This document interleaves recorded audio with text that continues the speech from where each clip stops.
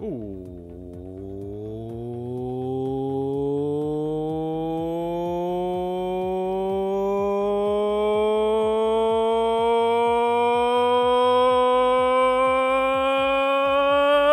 What's up, everybody? Coach Mills here, coming at you with a brand new Valorant video. And in this video, we gotta break down the brand new patch 2.04 that got leaked. So we have a lot of information early, including some huge rank changes that you're gonna need to know about. So make sure you watch it to the end. Plus, we gotta talk about some crazy stuff like 100 thieves trying to pick up 10s. There's a lot to cover here, so smash the like and subscribe. But go to the GameLeap website in the links down below for high quality advanced guides, tips and tricks, VOD reviews. We got everything that you could possibly need on the GameLeap website right down below. So do yourself a favor, go check it out. But without further ado, let's jump into the video. Now we're gonna read the leaks from Doe Esports. As we know, the patch is gonna be tomorrow on Tuesday, but we get to know a little bit about it before the actual official release. There are some really big changes here that are going to be actually crazy for ranked play and just the quality of life of the game as a whole. Now, of course, we're going to be starting a brand new act, which, of course, we're going to be getting a new battle pass. So if you haven't finished that up, you have just until tomorrow to finish that shit up. So make sure that you go and grind if you're like a couple ranks away from getting that knife. But in the brand new act, we're going to be getting the new agent ASTRA, which we broke her down in detail on our other videos. So make sure you check that out. But she looks absolutely amazing. And I think a lot of us are excited to get a new agent. But I wouldn't be surprised if everyone is trying to insta-lock this agent. It's going to be pretty hard to play her in competitive. We'll have to wait and see on that one, but she is definitely one of the more popular releases since the start of the game. Now, one of the biggest changes that is coming out in patch 2.04 is that players will no longer have their rank lowered at the start of an act. So if you were an immortal player at the end of the previous act, you will remain as an immortal player on the leaderboard at the beginning of the following act. Now, your ranked rating will actually be reduced somewhat, but it's not going to completely make you earn your rank back like they had us do before and end the episode. So you don't have to worry about some craziness like that happened at the beginning of the season. Now, for those of you who are god tier, hitting Radiant is actually going to be more challenging to reach, requiring a top 500 players in their region to maintain a set ranked rating. Here are the requirements for Radiant according to Riot by each region. Latin America and South Korea is 100 rank rating, Brazil is 200 rank rating, North America and Asian Pacific is 300 rank rating, and Europe is 400 rank rating. Later in the season, Riot will reduce the total amount of average rank rating per win or loss by 5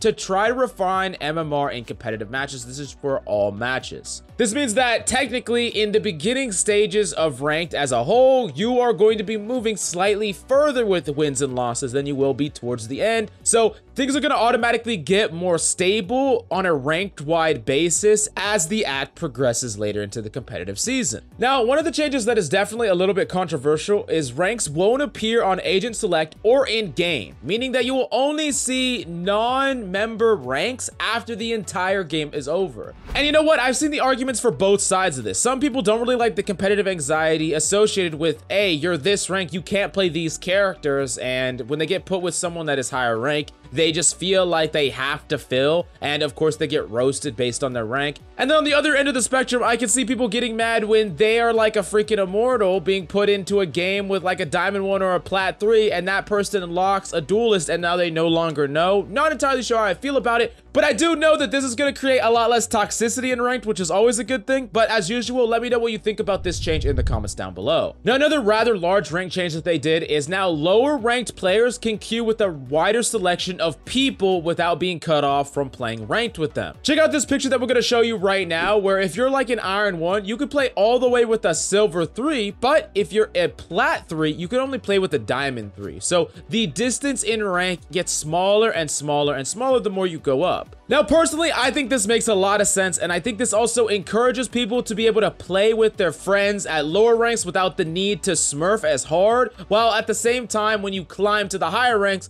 things get a little bit more competitive, a little bit more streamlined, and a much tighter grouping of players, leading to more balanced matches. Now, honestly, even though you couldn't queue with a silver 3 before as an iron 1, you could still get into games up against the same players, so it makes sense that you could queue with them, and I do think that the system overall is going to be a net positive. But like usual, let me know what you think about it in the comments down below. Now, another rather interesting change that they're adding is a tactical voice inbound, which means that when you are pinging things based on location, there will be an adaptation of the audio depending on how you're pinging things. The big example that they put in this article is that when they put spike spotted and the spike is on B, the AI system is actually going to speak out spike spotted on B. Apparently, according to Riot, this is going to provide, quote, richer information to the players with these changes, but followed up stating tactical voiceover is not meant to replace comms, so callouts will be ducked in volume when a teammate is speaking out over voice chat. Now, this is a really nice quality of life change. It's just going to make some of the calls and the pings that you make actually more informative, which is going to be cool, and it's going to be a better way to communicate information, and you could always turn it off in the settings, so no harm, no foul, just all benefits here.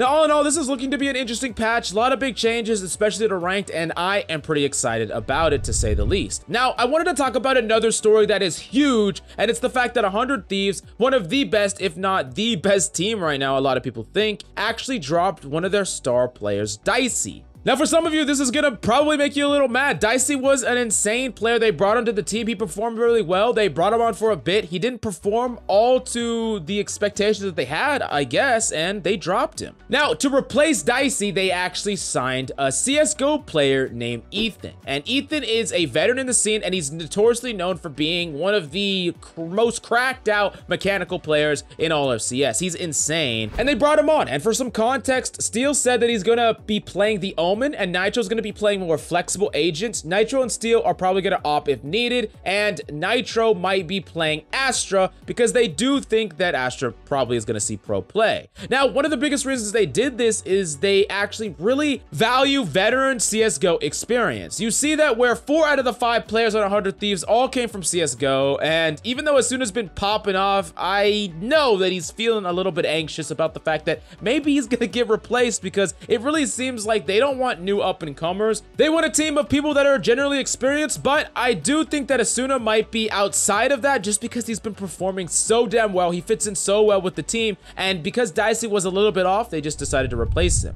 Now, something that's interesting about this entire situation is Hiko announced on stream that they even thought about picking up TenZ. They tried to pick up TenZ, pull him out of retirement, out of Cloud9, and bring him onto the team. I'm gonna play a clip, we're gonna roll it, and then I'm gonna talk about some other stuff he says. Someone's like, if you're going for a big pickup, why don't you just invest the money to get TenZ? A, we explored the opportunity, we explored the option. B, as somebody who's been on Cloud9 and knows how the esports politic works, if you think that TenZ is getting off of Cloud9, you are sadly mistaken until his contract is up. So even if we wanted TenZ, it probably wouldn't even been an option. Now, yes, they kind of wanted to pick up TenZ, but there was a few problems, and he really does hint at the fact that pulling someone out of a Cloud9 contract is near impossible. He doesn't give us any definitive information, but he does imply that him and some other Valorant players have had some trouble with Cloud9, specifically trying to get out of a contract, go to a different team. I'm guessing that their contract limitations are pretty restrict, so it would have been pretty hard to pick up TenZ, even if TenZ wanted to go, and even if they wanted to push forward with that. But that would be pretty crazy, right? TenZ on 100 Thieves, that just seems kind of broken to me. I mean, you can't stack a team that hard. Come on, man. But do me a huge solid, smash that like and subscribe if you enjoyed the video, and then go to the GameLeap website in the links down below for high quality content, advanced guides, tips and tricks, VOD reviews, mechanical courses, map guides. Do I need to go on? We got so much damn content. So if you really want to make this next act your act to shine, and you want to climb all the way to Immortal, Radiant, and beyond, do yourself a favor, go check it out in the links down below. But thank you so much for coming by. I hope you enjoyed the video. I love your faces, and see you tomorrow.